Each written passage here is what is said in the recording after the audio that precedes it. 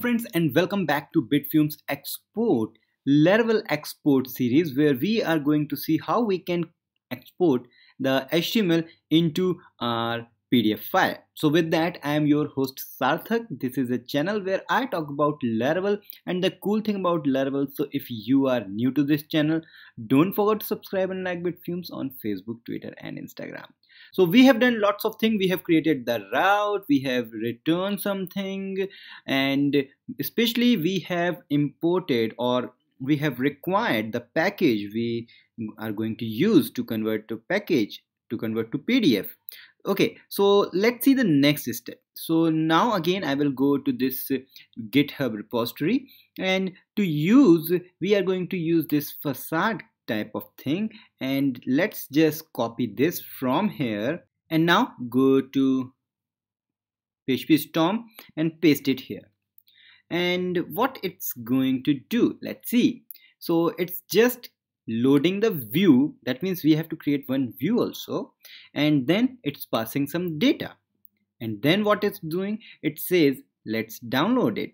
Okay, so let's see how we can do all this thing, but we have to import this class also. So for Mac users we have to use option. For Windows user I think that Alt tab is the correct key. So press option or alt, then enter. It says import class and hit enter. Yes, it's imported the PDF here. Okay, so that's good, but we don't have any view, so let's just create view called invoice only. Okay, so let's go to resources, or even you can do one thing, just press command and then press up key. It will give you all the tree you have used. So here I will say resource, then views, and here I have to create a new file. So I have say command N to create new file, and I'm going to create a new blade file, and obviously this blade file syntax I have configured, so that's why it's giving. So now I have to say here invoice. Okay, so that's great, and let's just remove all these things, and let's say hello world. Pretty boring thing. Okay, so let's say hello Iron Man.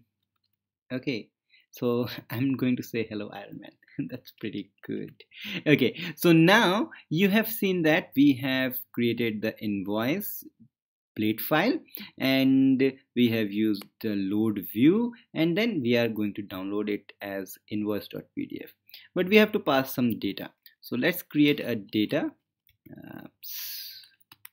and this data has to be an array. So I'm just giving some kind of random array name, so it is Sarthak, just for fun. And now let's go to Chrome here, and let's just refresh, and let's see, it says call to non-static method. Why is that? Let's see the result. Let's say as let's use only PDF. Let's see the result what we are getting. Maybe this will work. Yeah, and you can see, I think I have to congratulate you, because we have done a great job.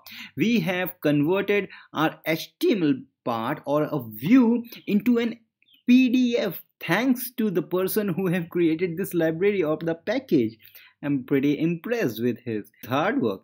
Okay, so this means this data is also there. So we can also say hello Iron Man, then I will say data, and then Sarthak. Obviously Sarthak has to be value, so I think instead of this I can say like name. Okay, so this will be good. So instead of Sarthak I will say name. So name, and this has to be like this, want your suit. Okay, so this is great, and let's just go here once more, and let's go to this, and then we will say PDF, hit enter, and again it says undefined variable data. Why is that? Let's see the codes we have used data and we are parsing. So why not use compact method? So compact method and it will pass the data. Let's see result. And yes, it's downloaded once more. And Iron Man, Sarthak want your suit. Give me. Okay, so we have done this with a success. So in the next episode, we will see how we can configure all these things with some stylings. That means the PDF with styles, CSS part. And if you have any doubt, feel free to message me, comment me, or don't forget to subscribe, like Bitfumes on Facebook, Twitter, and Instagram. Bye bye.